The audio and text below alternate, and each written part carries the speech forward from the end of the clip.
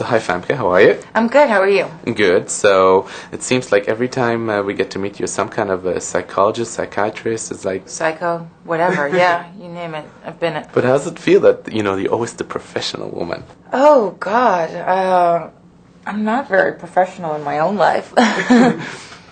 But no, this is the first time I've played a psychologist. Now tell us about hide and seek. I call it a psychological thriller. It's everything is in people's minds. You never really see, you don't know what to believe. You don't know what's really going on. I mean, I sat in the theater half the time with my hands over my eyes. Oh, really? Maybe I shouldn't say that on camera, but it was really... Because the thing is, that's so hard to know when you're in a movie.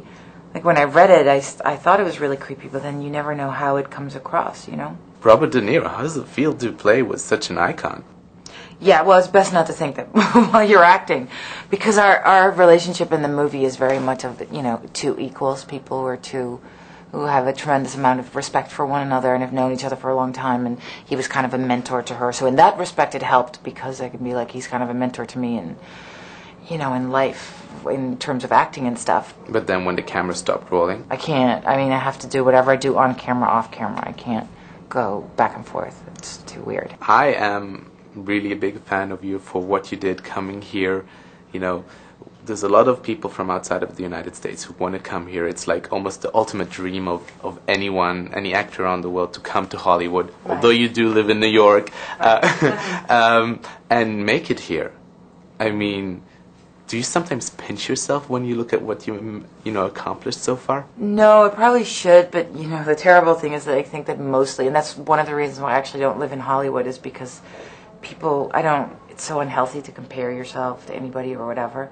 But I find that when I'm in Hollywood, I go like, oh, well, I should be doing better, and I should be, and then you get caught up in that whole thing, which is terrible. So, now I've just learned not to even think about any of it. Your accent is flawless. I mean, this is one of the things that, most actors who come from outside the country have a lot of problems with, because as an actor, your language is your tool. Yeah, absolutely. How do you work at it? I mean, I came to the States, I had a thick accent, and when I decided to become an actress, I thought I have to get rid of it because it'll limit me too much, and what am I going to play?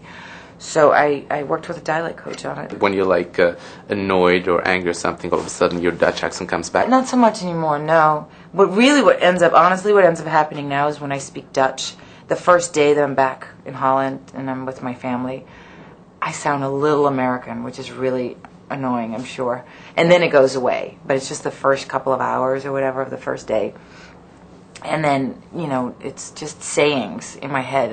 I just translate them from English back into Dutch now. Of course, everybody forgot that about your past, but you once were a model. I once was a model. I try really hard for people to forget that, but yes, I once was a model. Do you think for a lot of models, and we see all those reality shows now with models, is that today like the perfect platform to become an actress? It's never been. It's always been like a stigma. If you were a model, then don't bother. You're going to be a lousy actress, basically. So no, I think that wherever you come from, you just have to, whatever your past profession, whatever you did before, I mean, just study and try to take it seriously and put in the work. And it's not handed to anybody on a silver platter, even if it may seem so. And your looks are not going to carry you through an entire career. Maybe the beginning, but then sooner or later you're going to have to, have the chops to do it. So when you wake up in the morning and you look at your life and what Famke has achieved, how does it make you feel? I don't look at it that way. I probably should, but I don't. I live my life, and I mostly now try to live in the moment and not think about what I've done in the past or what I'm going to do in the future. Just really enjoy the moment, which is like enjoying time with my dog, or with my friends, and just being grateful to be alive. Thank you so much. Thank you.